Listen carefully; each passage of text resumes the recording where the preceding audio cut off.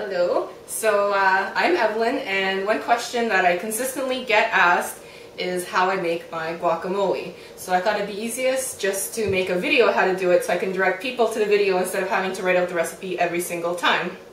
So we'll get started.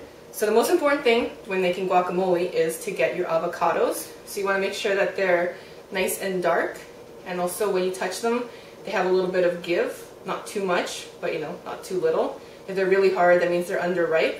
So just leave them out on your table and they'll eventually get ripe. Don't put them in the fridge because then they will never ever ripe and they'll stay rock solid, so that's an important thing. So my guacamole is very easy. I only have a couple of ingredients. Those include the avocados, cilantro, feta cheese, which is the secret ingredient, I guess you could say, a red onion, and lime, and that's it, and that's all you really need to make really delicious guacamole. So don't be putting in mayo or sour cream or anything creepy like that, because you won't make anything good. If you're feeling cheap and you want to make it go a little further, what I do is I add tomatoes, and that usually works out well and it doesn't add anything weird to it. So we will start. So first I'll take my red onion, and I'm going to make enough guacamole for about 3 to 4 people, so I'm using 4 avocados. And I don't really have a recipe, so that's why it's kind of difficult for me when people ask me how I make it, how to explain how I make my guacamole. So I'll just do this, it's easier to show. So I took about a third of an onion. I'm just going to chop that up into quite small pieces.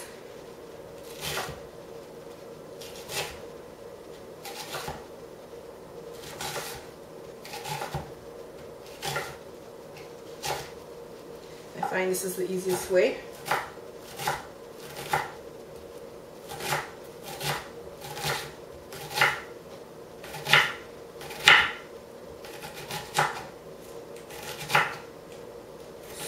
So, because I do everything by eye, I can see even right now with the amount of onion I have that this will probably actually be good. I might not even need the rest of this onion, so if you want to save it for stir fry or fajita for later, that's fine. So I'm just going to put that aside, and then, ooh, start to cry here. And then just kind of give it another chop so it's nice and fine. And you can always go back and add more onion. You can't take onion away, so I always try to be kind of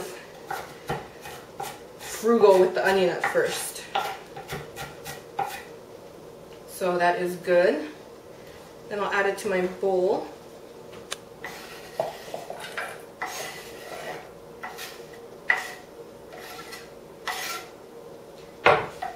So you can see how much onion's in there. I would say it's probably about half a cup for how much I'm making.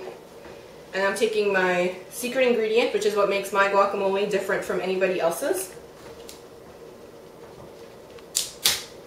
And I'm using full fat feta, and I'm using domestic feta, which means it's Canadian. So it's not, I find it's less salty than the other kinds if you use Greek feta.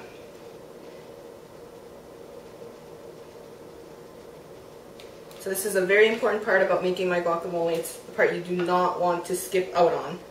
This is what makes it special and what makes it different from the other kinds I make. Then I just chop it up like this.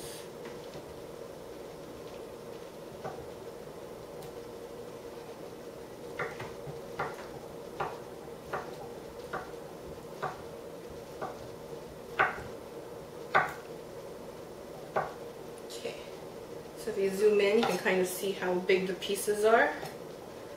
Not too big, not too little. And I'll put them into my bowl. And one thing I've noticed when I make this guacamole is that I seem to always have about the same amount of onions, the same amount of feta, to the same amount of cilantro. So it's kind of the important thing, the ratios that are important. You see? So that's how much I have. And then take my cilantro. So I like a lot of it. Some people don't like cilantro, so I guess you could leave it out, but it's not anywhere near the same. It's vital to the guacamole.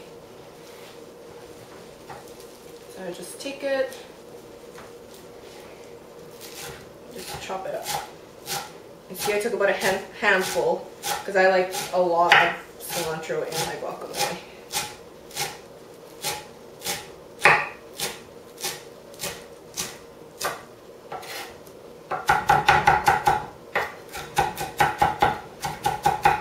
And you want it quite fine. You don't want, you know, big leaves in there. You want to just be able to spread it all out throughout the guacamole. Okay, so that's good. So I'll put that in the bowl. So again, like I said, we have equal parts of the onion and equal parts of the feta cheese. That seems to be the rough outline that I seem to use. So then we have that, and I just spread it around so it's nice and mixed up before I add the avocados. So I might actually add some onion later on, but I'll see first how everything goes, how it looks like with the avocado. Okay, so I'll get my avocado and just cut it around like this. And it should come out pretty easy. This one's a really good one. So today I used organic ones because I find that usually they're the ones that are the ripest when I go to the store. I find that just the normal ones are usually really underripe. But if you want to use the other kind, that's okay, because they are cheaper. And then you take your spoon, so I just cut little cross sections like that, and you just take your spoon and you scoop it out. It's very easy. See, it comes out nice and easy.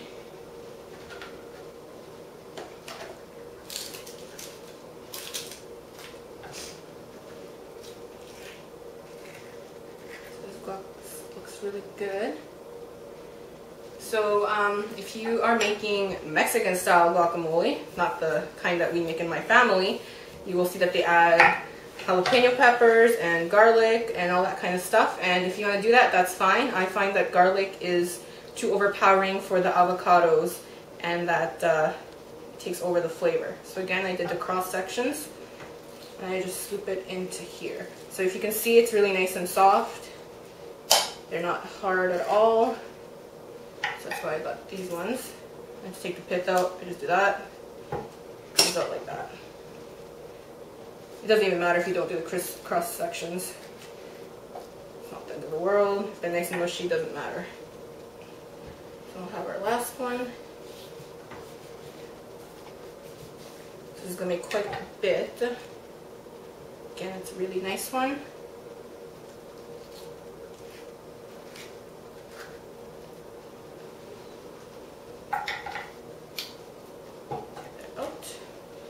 This isn't taking very long. It's not anything too labor intensive, and it's much better than anything you will ever buy or get. No avocado powder here. So what I like to do is I like to mush it up before I add the lime. So if you want to come closer, I can show you. So I do not mush it up. You don't want it to be smooth. That's, oops, you want it to be really rough. So don't put it in a food processor and a blender. Just use your fork. If the avocados are ripe, it's not going to be difficult at all. So just kind of mix everything together, mush it all up. Again, you can see kind of the texture I'm going for. I'm already starting to get there. Oh, that's good. Alright. So I just find that when I mush it up first, it's much easier when I add the lime to kind of mix it all through. So first I will start with one lime. And I like to kind of press into the lime, makes it easier to squeeze. And just squeeze it in there.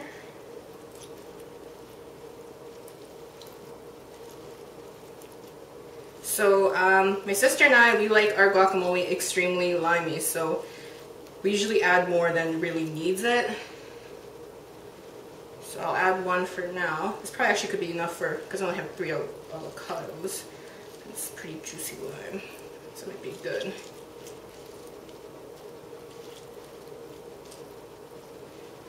Let's get some salt.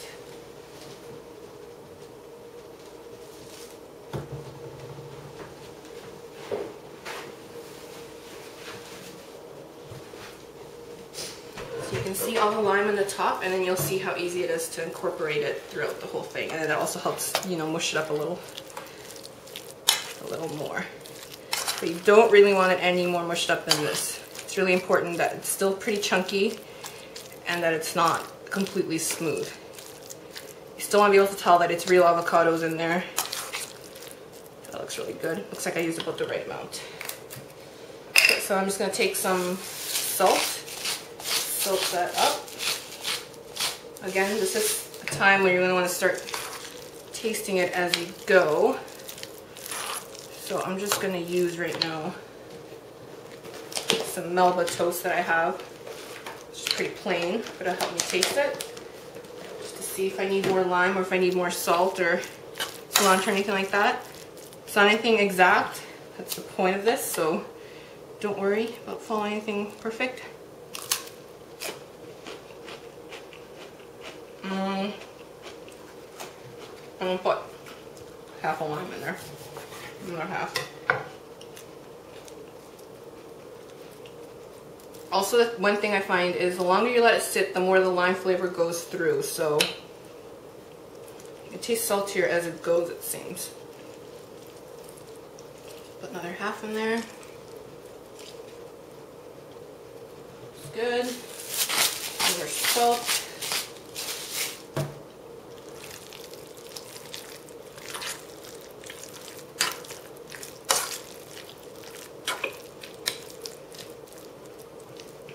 So you can see the piece of feta cheese in there, and it just completely, you don't even know it's there, but it adds to it. Let's try.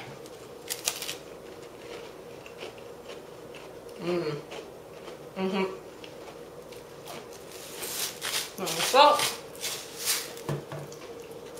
Also stir.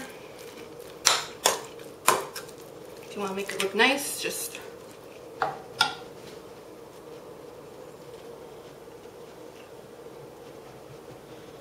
take some cilantro, put it in the middle.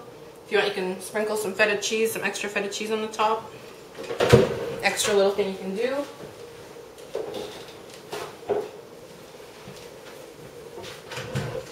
Take a paper towel and just go along the edges of the bowl so it doesn't look like a big mess.